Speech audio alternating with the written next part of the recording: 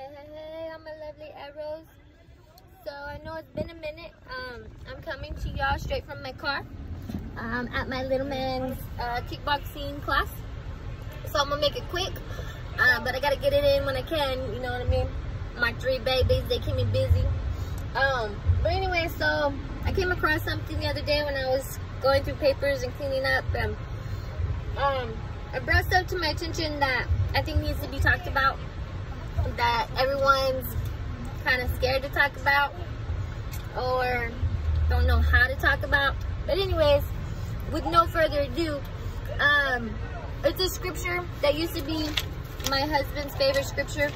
I think a lot of us came from religious backgrounds, or we grew up in the church, and then me personally, me and my husband, we got very serious into the church. But as adults, after we had our children, and now I'm super grateful for that experience, because it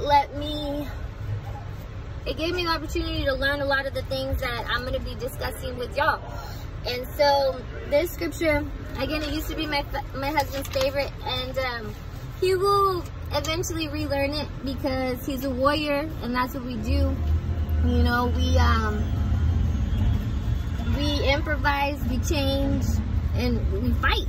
So that's what we got to do, guys. We gotta fight for our rights. We gotta fight for who we are and what we are. We gotta make a stand. So this scripture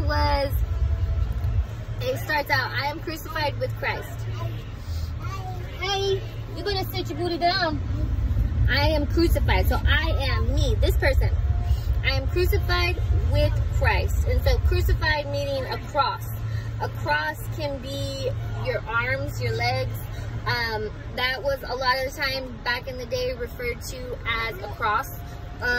People were referred to as a cross. I actually have a paper that my kindergarten son last year had from school, and it actually says, what if you were a plus sign? So we were referred to as crosses back in the day.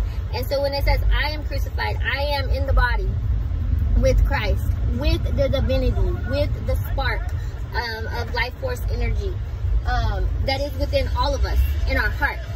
Maybe that's why they say cross your heart, because that's where the spark started. So I am crucified. I am in this body with Christ, with the spark of divinity that's in all of us. Nevertheless, I live, not yet I, but Christ, the source energy, life force energy, lives within me. And the life which I now live in the flesh, in the body, I live by the faith of the Son of God. So I live with the faith, believing that I am a son or daughter of God. I am a son of God because I have the life force energy within me, like we all do. So I am crucified with Christ. Nevertheless, I live, not yet I live, but Christ, the spark of divinity, life force, lives in me. And the life which I now live in the flesh, I live by the faith. Faith of knowing that I am the Son of God, because I am a part of it and it is a part of me. We are all a part of each other. We are all one. Who loved me and gave himself for me, because we chose to be here.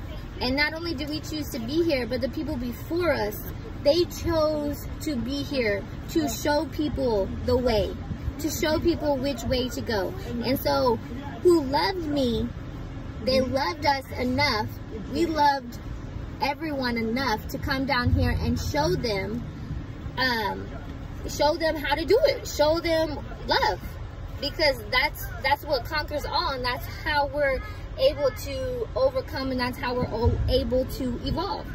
And so I live by the faith of the Son of God. I live by the faith of believing that I am a son of God, because I am a product of God. I am part of the life force energy, light energy that is God. And so who loved me, because he loves all of us, right? God so loved the world,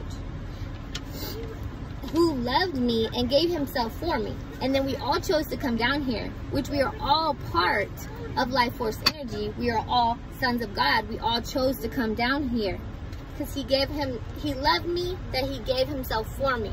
That's beautiful. We are all part of each other, and we all came down here to help each other. And the people before us that are in religion, they came here for us. That's why it says in scripture that I came not to be served, but to serve. And so why are so many people around the world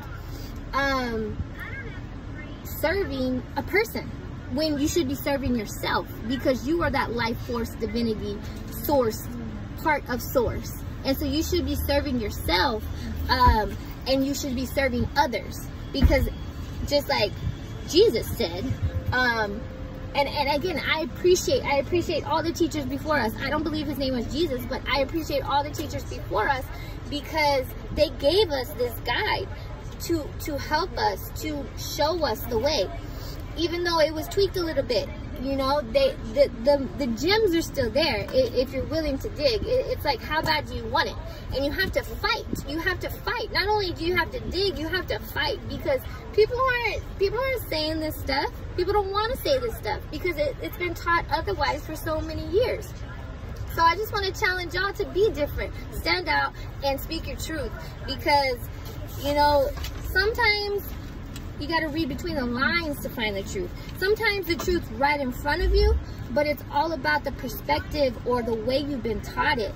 That they can just change up one or two words, and it makes something say something completely different, and it makes you think of something a completely different way. So I just want to encourage y'all to relearn. You know, even though you've been taught a certain way, learn for yourself. And let's not teach our children what to think.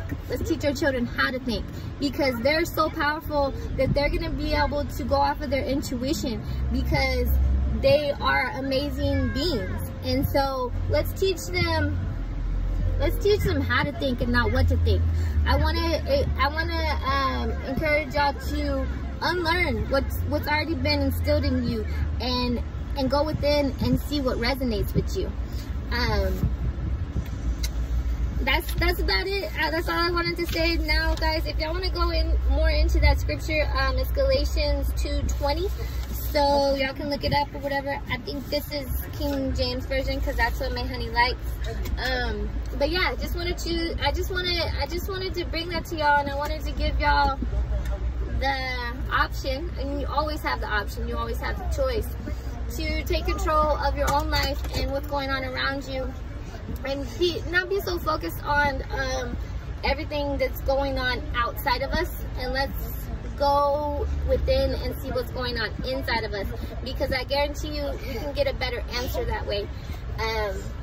So I want to encourage y'all to choose to change to improve to evolve. I'm Lucy, and I love y'all.